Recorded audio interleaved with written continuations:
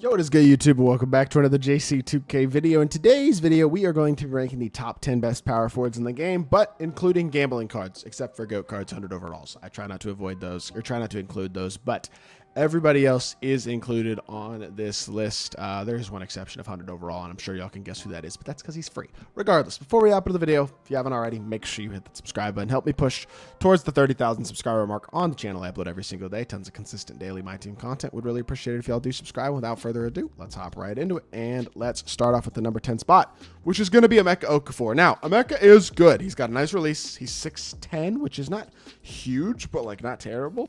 He's got decent-ish size. He's a little small. That's kind of the minimum, I would say, size-wise, is 6'10" at this point in the year at the power forward position. But 7'4" wingspan's nice, great dunker, great defender.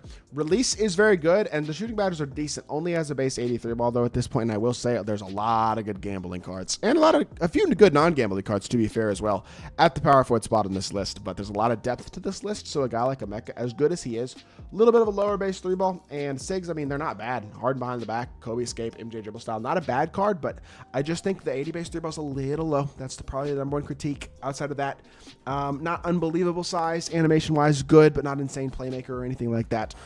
Missing some badges, but if you do add him, that'll help. I like him a lot. If you wanted to argue him a little higher than 10, you probably could, but I would put him number 10. I feel like 8, 9, and 10 are kind of interchangeable, to be honest, maybe even 7 as well. Like Kevin Garnett at number 9. If you wanted to put Emeka over KG because of Emeka having the better release, I wouldn't blame you. But the thing is, KG's got the better stats and badges, 92 base 3 ball, better shooting badges, incredibly complete. Honestly, this KG card is really good, except his release isn't very good. I just don't like it. I never have. It's my personal opinion. Some people seem to be okay with his release, and I mean, I dropped a KG gameplay earlier today, didn't honestly shoot great with him, right?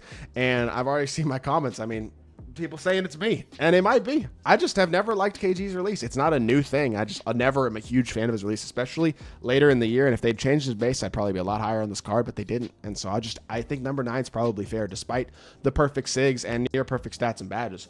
I can't put him any higher than number 9 because I do not love his release. Like number 8 is Kwame. Kwame is not as good of a card as KG. He's not. He's an inch shorter. His stats and badges are not quite as good, but his release is much better. And that's enough for me. Even though he is not quite as good on paper as KG, does not have as elite animations, he still has good animations, and he has a great release. And to me, that is a difference maker, and it is enough of a difference maker for me to give Kwame Brown the edge. Now, Emeka doesn't quite have what Kwame has, in my opinion, in terms of both movement with that Kimba escape and that Kyrie dribble style, but also in terms of being a slightly better shooter with better base shooting badges and that type of stuff. And that's why I give Kwame the edge and why I don't give Emeka the edge. But again, like I said, all these guys are pretty close, and it does kind of come down to preference. Even a guy like KP at number 7, who I think is a little more equipped to the center position, what he's kind of missing is playmaking ability. Now, to be fair, he's 7'4", so do you, or 7'3", so do you really need the playmaking ability, especially with how good of a popper he is? 97 base 3 ball, bunch of off shooting badges, and he's a very good defender as well. I mean, especially at 7'3", he's going to guard insanely well on the interior and well in the perimeter as well because of his length. Now, not unbelievably fast. Stats are not quite as good, but his SIGs, not amazing. Release, though, really good. And again, he's huge with still very good stats and badges. Still one of the better power forwards in the game. And even putting him at 7 feels kind of low because of how big he is. I don't know. But I put him at 7. I think I love this Mikan card at 6. I think he gives you kind of the mixture of playmaking with a release with, I mean, size could be a little better at only 6'10" again, but that's everybody here so far except for KP pretty much. And then the thing I like about him is hard behind the back's really nice, just like Emeka. Good release, just like Emeka, but better base shooting badges than a 90 base 3 ball, which is really, really nice. And I think just as a whole, overall, a slightly bigger player build as well, 245, and he's got a good bulky player build that helps him. I think when it comes to size a little bit, just staying in front of these slightly bigger guys and knocking them off their spot a little bit more. He feels a little bigger than 6'10". To me, I don't know. I think he plays a little big, and I like his release a lot. I like his movement a lot. I like the fact that you combine an elite release with very good stats and badges, even as a base card, not missing a lot. I mean, Agent 3 and Handles for Days are about the only 2 important badges you're missing. As a whole, I like this about George Mikan card, and I think putting him 6 is fair. But again, all of these guys are interchangeable. If you wanted to do this and just move them around in whatever random order and rank them that way, I wouldn't totally argue with you. So it's kind of all your opinion. But for me, I think this is what I'm going with. Now, number 5, Bull Bull. Bol Bol is at power forward better than KP. I think at center, KP is better than Bol Bol because KP is a better interior defender. But Bol Bol's lack of elite interior defense with only gold brick wall, gold immovable enforcer is less of an issue at the power forward position because he's got off handles for days. He's got better playmaking ability, a better escape, hardened behind the back, a release that is just as good, I think, as KP's as well. And I will say, a little bit faster as well. He's an inch shorter, yes, but I think the improved playmaking badges, and that type of stuff matters a bit more at the power forward position, which is why I give him a couple spot edge over KP. His release is still not, I mean, I think Kwame Brown's release is better. I'll say that probably, but I think at 7'2", with all the playmaking the Bol Bol gives you, he's still one of the very best power forwards in the game.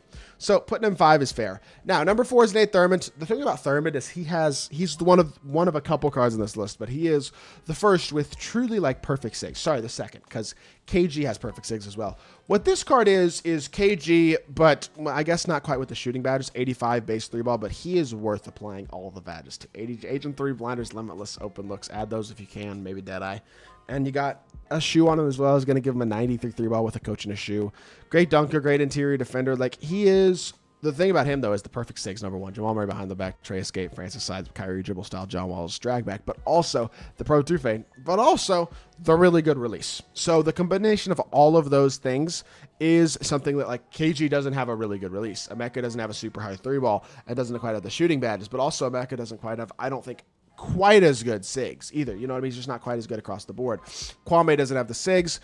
And just like in general, I think all of these guys are kind of lacking something. Nate Thurmond's not lacking any of it. He's absolutely elite. And yes, I guess, okay, as a base card, he is still lacking the shooting badges. But if you get this card, he deserves the badges because he is absolutely exceptional, especially with what his sigs are. Moses Malone is basically Nate Thurmond, but with everything perfect and all the badges as a 100 overall with perfect animations pretty much and a release that is good and just 99 stats across the board, every single important Hall of Fame badge in the game.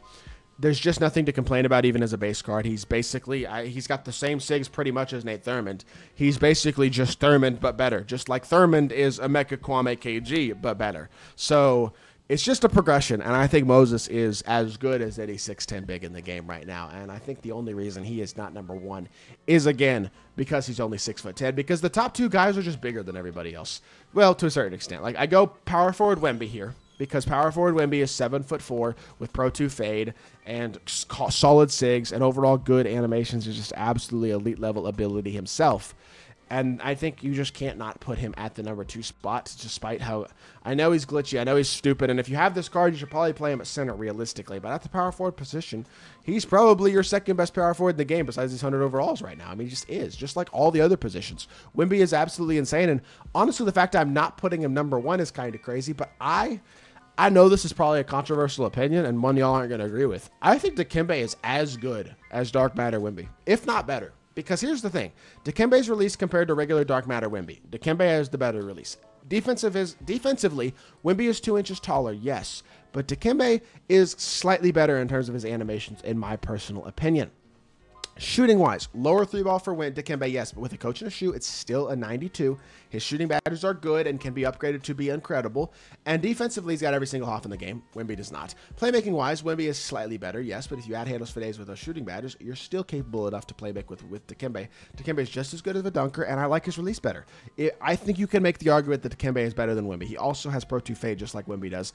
These guys are very interchangeable, but I think I would take Dikembe because of the release. I love me a good release, and I think that is why I would still put Dikembe as the top 10 gambling power forward center, whatever, in the game right now. Both these guys, to be fair, should be playing your center position if you have them, which opens up spots for guys like Moses or even a Free Mikan or a Bol Bol or Kwame Brown or KG or whoever it might be at the power forward position. But if you are just ranking at where they rank at the power forward position, I think Dikembe and Wemby still have to be your number 2 spots, even if they are more so centers. So that is going to do it for this video. I hope y'all did enjoy. If you did, make sure you hit that like button, leave a comment, and subscribe. I'll be back with more 2K content very, very soon, and I appreciate y'all. Peace.